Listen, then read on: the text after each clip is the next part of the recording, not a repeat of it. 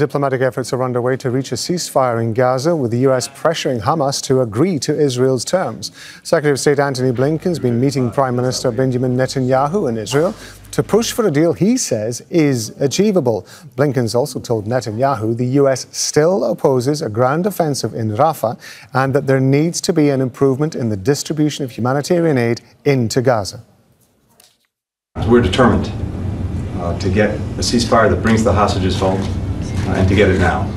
And the only reason that wouldn't be achieved is because of Hamas. There is a proposal on the table, and as we've said, no delays, no excuses. The time is now, and the time is now long past due to bring the hostages home to their families.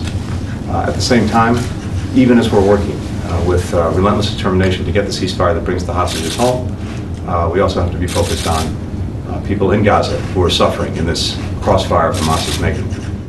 Going to get more about our correspondent in occupied East Jerusalem, Stefanie Dekker. And Steph, we've been here so many times before with Antony Blinken turning up and visiting senior figures in Tel Aviv and in Jerusalem as well.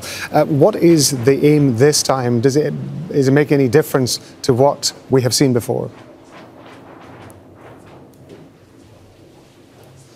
Well, the difference this time is that the Rafah offensive seems to be imminent if this deal doesn't go ahead. And this is why also you have the Americans and also the Egyptians putting incredible pressure on both sides. They don't want to see the Rafah offensive happen in the wide-scale ground offensive as it is planned. So you have him really pushing for that. But interestingly, the rhetoric that's been coming from the Israeli Prime Minister for the last couple of days and today, and the message to Blinken, is that basically there is not going to be an end to the war. And we know that this is something that Hamas is stuck to. They say that there has to be an end to the war in any agreement before it releases any captives. The current deal on the table talks about a sustained period of calm in the second phase after a 40-day ceasefire, but with the message coming from the Prime Minister talking also the fact that Rafah is going to happen with or without a deal. Certainly it's sending a message, and we're expecting to hear from Hamas by the end of Wednesday, by the end of tonight, a response to the deal that is on the table. It's sending a message that A, he has no intention of ending the war, and B, Rafah is going to happen, deal or no deal. So, you start to question what incentive Hamas will have to agree to anything. Very complicated negotiations. We're going to have to wait and see certainly what they're going to respond and then go from there. As we were mentioning before, Antony Blinken saying that this push for a deal is, he says, achievable, that he's told Netanyahu that the US is still opposing a ground offensive in Rafah, as you've been talking about. Just to talk us through briefly what the situation, you alluded to it just a moment ago, just talk us through what the logistics are, if you like, about the ceasefire deal that's going on at the moment.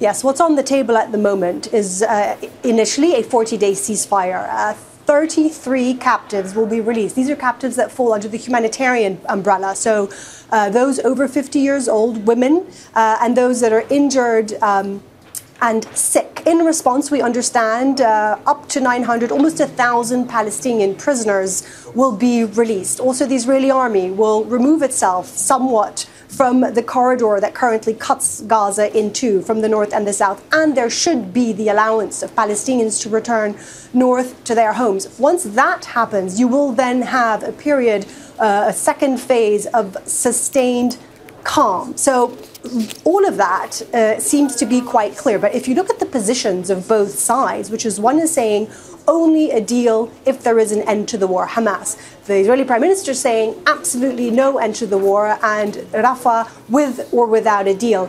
It seems very difficult as to how this deal can be achieved. The way Antony Blinken still is describing it is as cautiously optimistic that something is tangible at this point. But again, what's different this time is that if there is no deal, the Israelis have made it very clear Rafah is going to happen, and it's going to happen very soon. Stefanie Dekker in occupied East Jerusalem. Stefanie, thank you. Make sure to subscribe to our channel to get the latest news from Al Jazeera.